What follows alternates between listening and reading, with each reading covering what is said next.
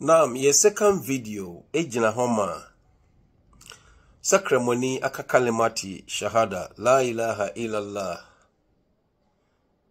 the true testification Muhammad Rasulullah. Sauka kalima la ilaha illallah swabira Islam anakramoni woka. It doesn't mean words se wakane sa akeke. I will say you put you into action. And ebema la ilaha illallah no asombo. Edi muse ampaji tumse nyankopon kwa na wosomo. Number 1. Kramoni beji atumse bibi wiase bia was created by Allah. La ilaha illallah okaino asiye no. Nyame onimdiye suma. La ilaha illallah okaino asiye no. Nyame ne bo. La ilaha illallah na okaino asiye no. Nyame ne bo bone, nyame ne bo papa, be nyame ompe bone. La ilaha illallah na kaina asiye no. Muhammad Rasulullah ejino ma se komsheni asasam na ye komsheni otwatwa nyame somande ne brewo. Tinasema obeka bia na obeji atum a wongi uagi onye nwa achinyi. Emfa wadwene enka se na se we die for example na mitis will be ka se malam bi se se o ka se juma mubaraka enyahwe if we say enyade ebetu aha nipa subhanallah kramu samukan sembi se ya epesa wo kire yen se wo nyansa che nyame ene komshini ene sahaba fo.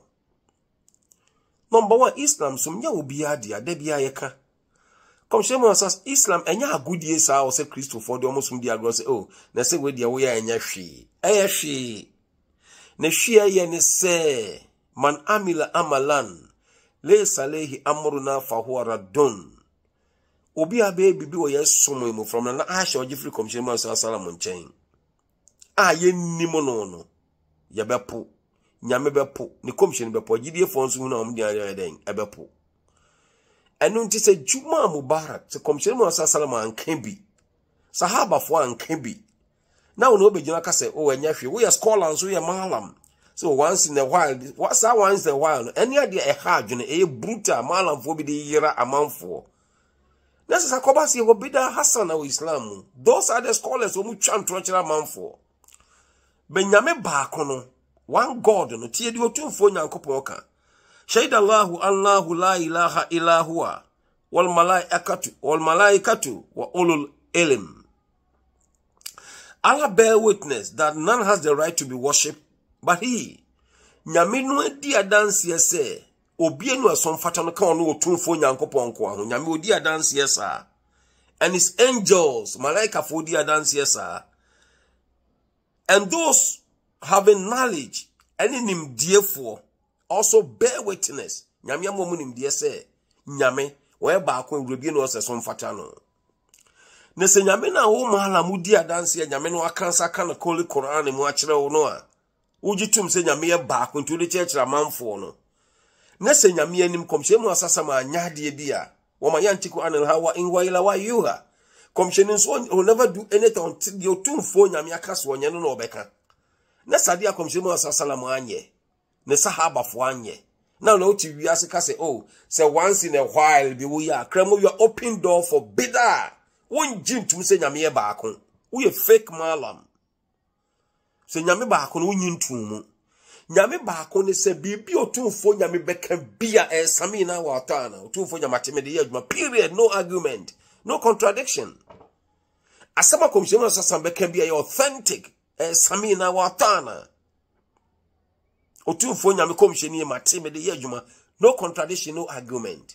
And only Islam that we are doing hwekwa man for faso ya ifro hwekwa amanfo faso ye sununa hwekwa amanfo faso ye janaza ni pawua na watwe 40 days 3 days na nkramafo ma na mfo bi nkonkonsafo bi na munkurase yes yie no won konso mutimi kan do kra nkyere wo mo okwa ne anu aduane yakum dwan yakum abrechi ne anu aduane ma no wadi wo wia no akanyam sem ne asama ne ka sika oso e mahalam be wontimi kan do kra nkyere de mo ye de beda enyam ntwi mo mfiri ne na munkurase.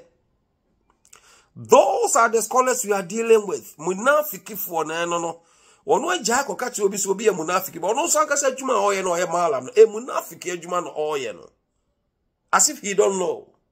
If he say ni awoye no ubisa no facts he na commission ye bia onya mawo ojan no otiti ne tire ho onim ni awoye enti otumfo nyankopon se ono anka se dia dance ye se wurabie no so mfata no kon no otumfo nyam baako no chese nyame oye baako malaika fo dia dance ye sa se nyame ye baako ena wo elim wo nimdie ni no wo scholar no a wo nimdie no wo gitum se nyame ye baako ena wo de kire manfo ujitum se nyame baako a why do you go contrary to the otumfo nyame aka and then come shine mo so asala aka a won fanya adwuma na che se obi ntimi nhwa so anya de awo ye bi malam got to practice what you preach ni awo kanyam sem no ena wo so de ye adwuma enkasa mo nhwe bi ntie me na mo nhwe de me ye no, it doesn't work like that.